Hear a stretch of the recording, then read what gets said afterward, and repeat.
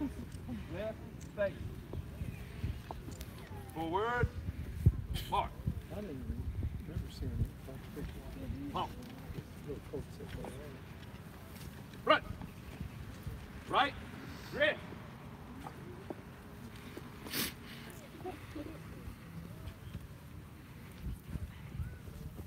Front. Order, on. Unfix, stand in.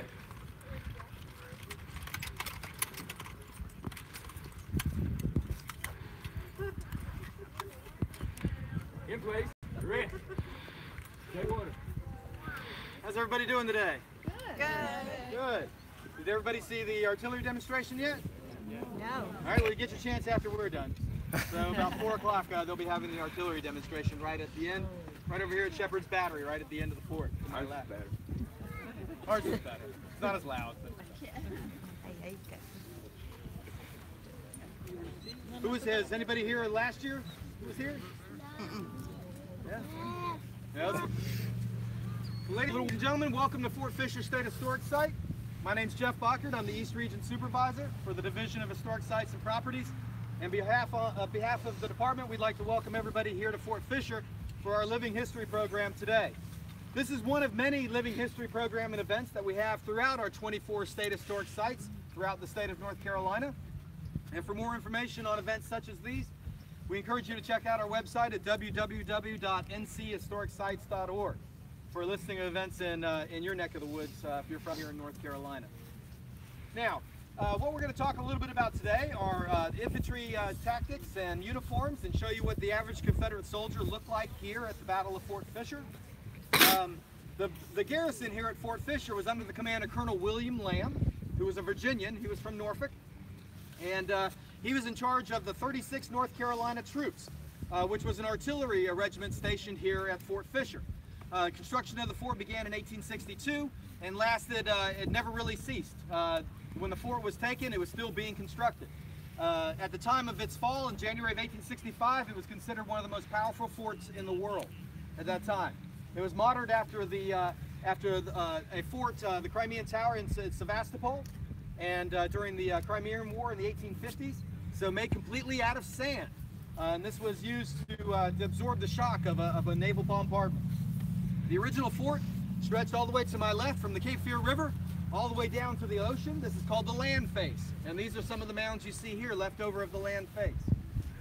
At the end there, it would go about a mile down the beach, and that was called the sea face. And where the two meet is called the Northeast Bastion, and that's where the headquarters of the fort was.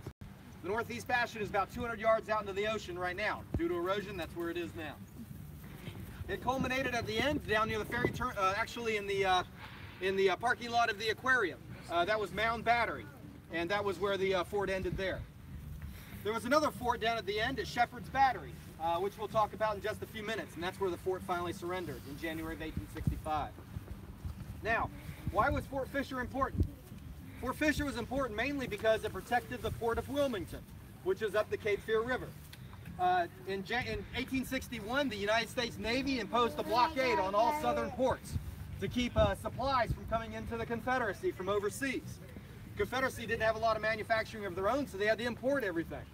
And so the Union Navy blockade kept supplies from coming in. By January of 1865, Wilmington was the last port open for the Confederacy, so it had to be closed. And Robert E. Lee in the trenches of Petersburg in 1864 stated that if Wilmington fell, he would have to abandon his lines around Petersburg. And that's exactly what happened.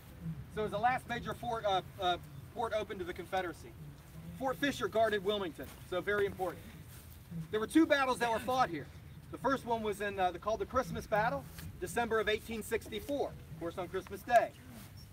The Union Navy and Army arrived off the fort and began a bombardment. A lot of the shells went wide of their mark and landed in the Cape Fear River and in the marsh behind us. And the Union Army landed and came close to the fort and didn't see a lot of damage, so they boarded back up onto the ships and went back to Newport News, Virginia. So all went well, except for the only thing that was really damaged here were the barracks for the troops were burned in the bombardment, so they had to sleep in the bomb proofs. A couple weeks later, in January of 1865, the Union forces returned. On January 13th, 1865, 56 United States Navy ships, the largest armada the United States Navy had ever put in one place before, began a 2-day bombardment of the fort. It was the largest amphibious assault up until D-Day of 1944 that happened here at Fort Fisher. 56 Union vessels fired on the fort for 2 days. Their fire was extremely effective, knocking out all but 1 cannon on the land face and all but 2 cannons on the sea face. Now, the Union Army under General Alfred Terry, 9,000 man strong, veterans of the Army of the James, landed in what is now modern-day Carolina Beach. They set up what's called a line of revetment, just where the lake is in Carolina Beach today. It went from the ocean all the way to the river, and this was to prevent a counterattack from coming down from Wilmington to aid the fort's defenders.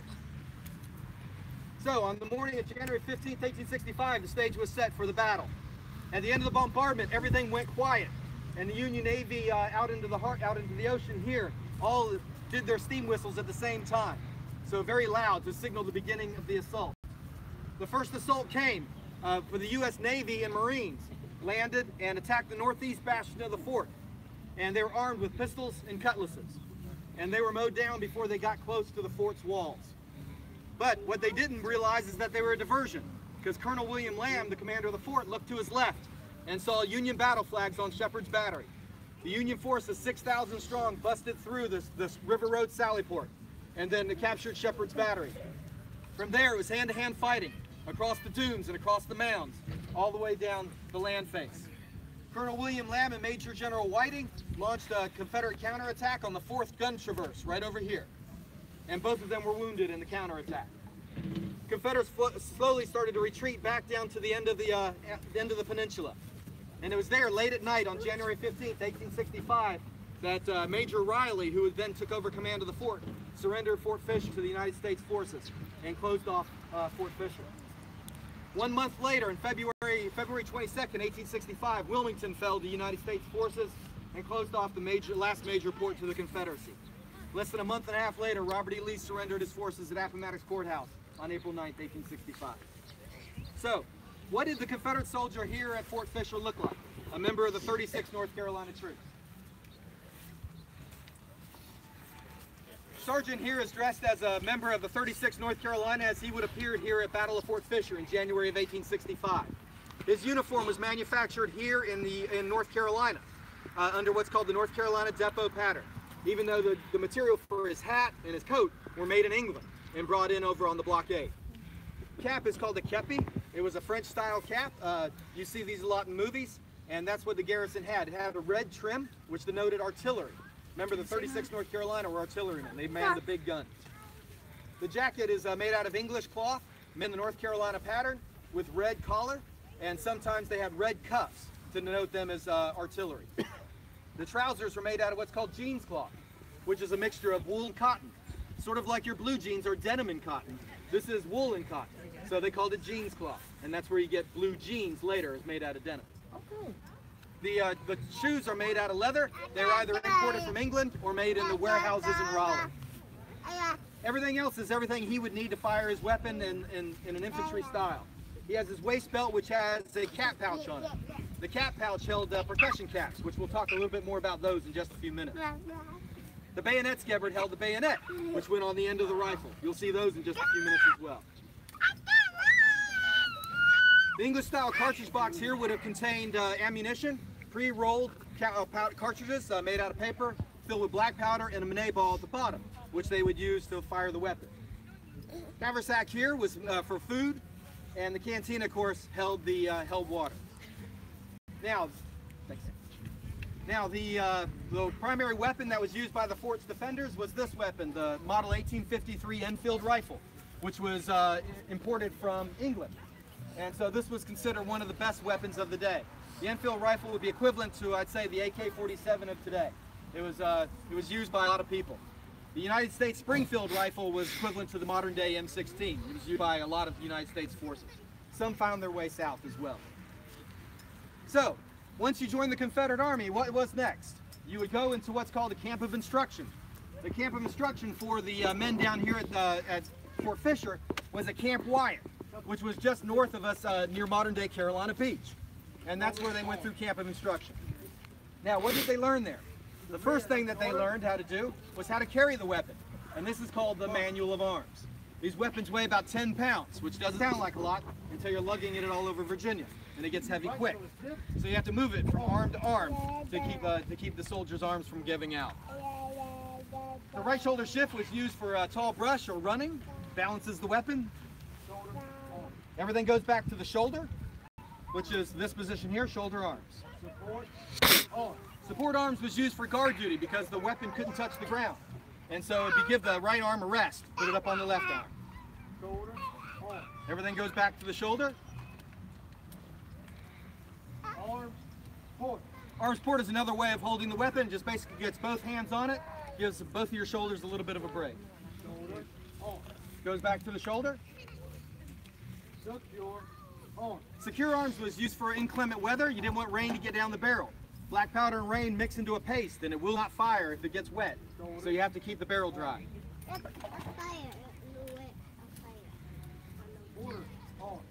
Quarter arms, of course, the weapon on the ground.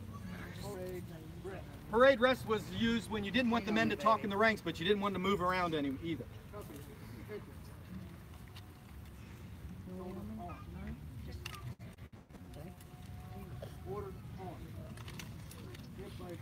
In-place rest was used. You had to keep one foot stationary. The other one could move around. One had to stay, and you could talk in the ranks.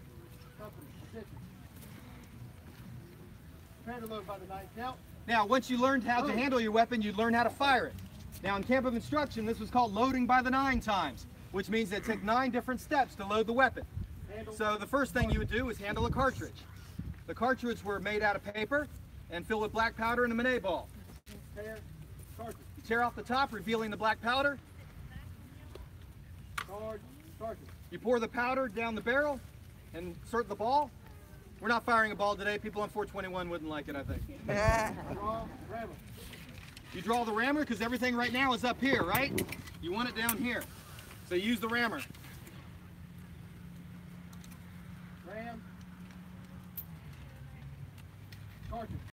Ramming the cartridge all the way down into the breech.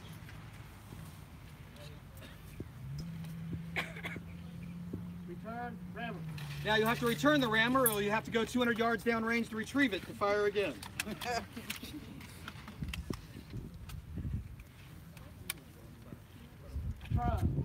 Now to prime, what they're doing is they're putting a percussion cap in their cap pouch. It's a copper piece filled with fulminate and mercury, which is an explosive charge. Now you'd put this on the cone right here onto the weapon. Now, when I pull this hammer all the way back and fire it, it comes down, creates a spark in the barrel, which goes into a hole into the barrel and ignites the powder and blows everything out. That's how the weapon operates. Technological marvel. Now, the safety for these weapons is half cock. So if I put it to half cock and pull the trigger, nothing happens. All right? Only when you pull it all the way back will it fire. All right, now the weapon is loaded. So you've learned how to carry the weapon, you've learned how to load the weapon, and now you'll learn how to march. And so what the men will be doing now is going through some company formations to show you how they marched during the Civil War. Attention company. Shoulder. Oh. Now this is the size of a company in January of 1865. Hey. A company at the beginning of the war was supposed to be 100 men. But by this time of the war, you didn't have that on either side, the Union or the Confederacy. At Appomattox Courthouse, Lee surrendered in some of his company 6 or 7 men. Hey. So about 25 men for January of 1865 would be considered a good sized company. All right. Oh. Now, when they were standing in front of you, that's called a battle line. That's how they fought. They fought shoulder to shoulder in a battle line and delivered volleys to the enemy. Now, to march around, that doesn't really work very well. So what they have to do is split them up in what's called a column, or a column of 4s. And so that way they could snake around the battlefield any way they wanted to, and it made it a lot easier to get from point A to point B. Now, as you see, it's a slow, measured tread. They walk very slowly. This is called the common step. Now, the common step wasn't very fast, but this is about how fast they walk. Now, if you're the enemy and firing at them right now, and they have to get into a battle line quickly, they'll go into what's company in the line. Company in line, they can get into a battle line very quickly and then return fire at you. On the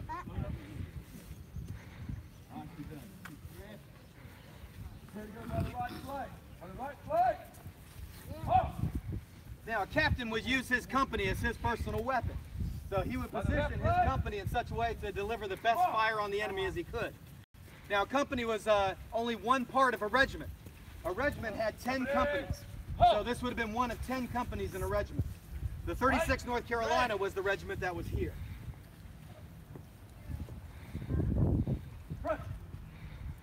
Counter march. Now, counter-marching means basically they're going to change front because they don't want to fire into you.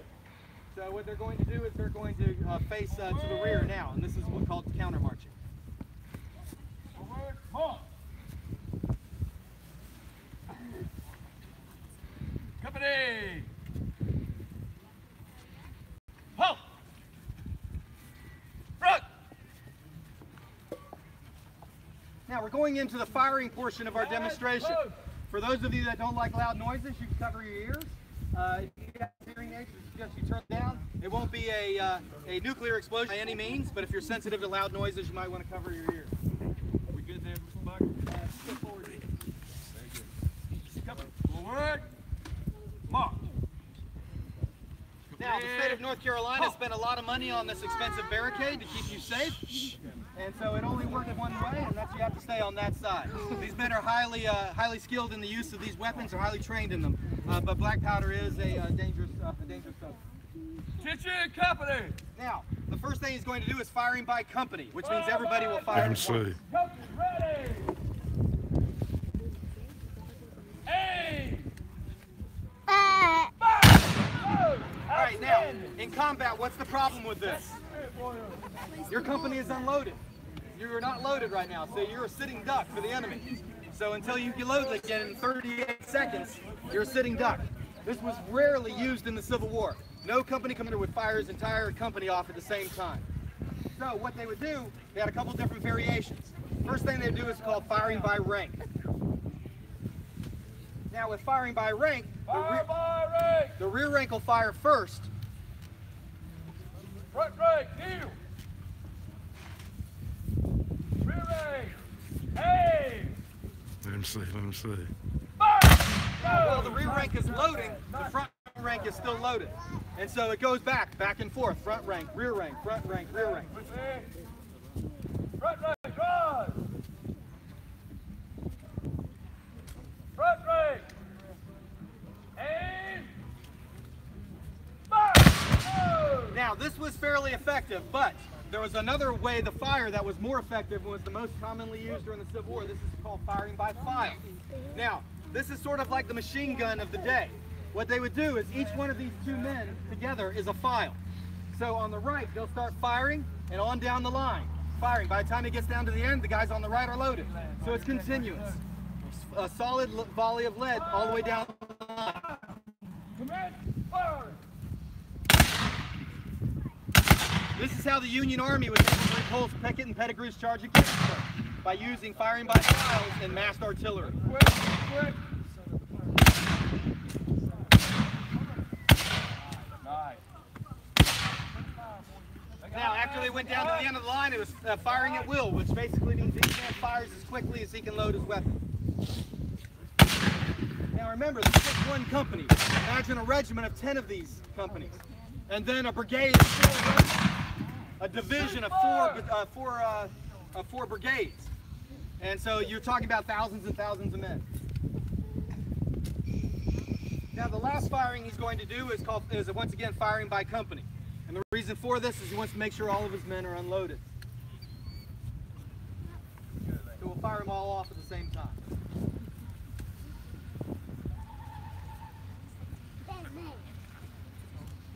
Proper distance.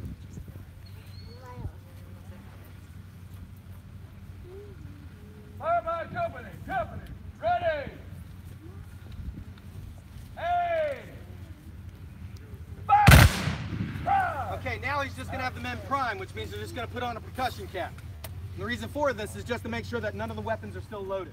If you had a misfire at any time, putting a percussion cap on, it's going to see who the guy was who misfired. So we'll see if we have any misfires. Public humiliation at its finest.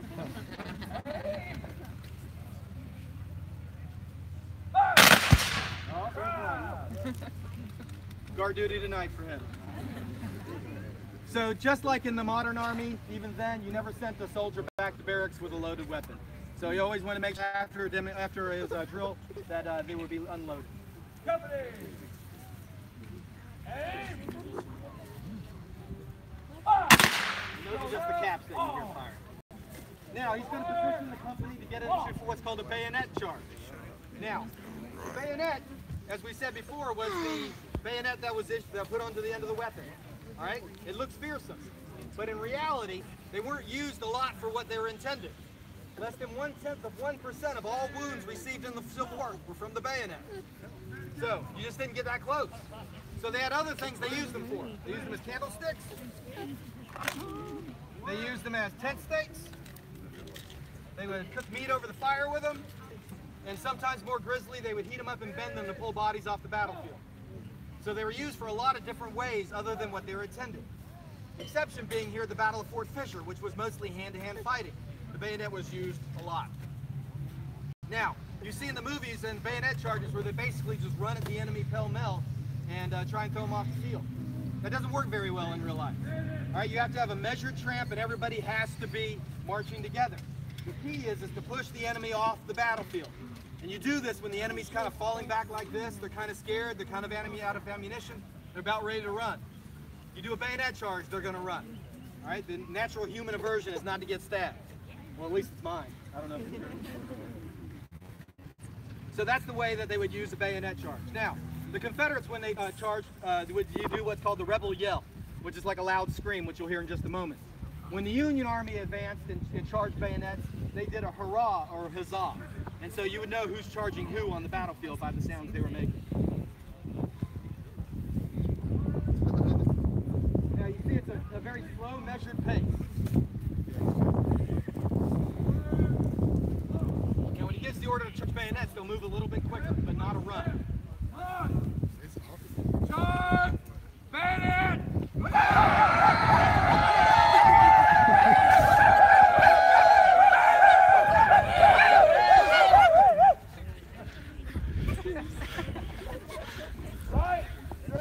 None of you were scared because you have this expensive barrier that kept you safe. If you'd have been on this side, it would have been another story altogether. Now, ladies and gentlemen, the folks you see in front of you here today are members of several living history organizations. They are not employed by us by the state of North Carolina. They are volunteers. They spend thousands and thousands of their own dollars and do all of their own research to come out here and on their days off and drive hundreds of miles to do programs just like this for you. So let's give them all a big round of applause.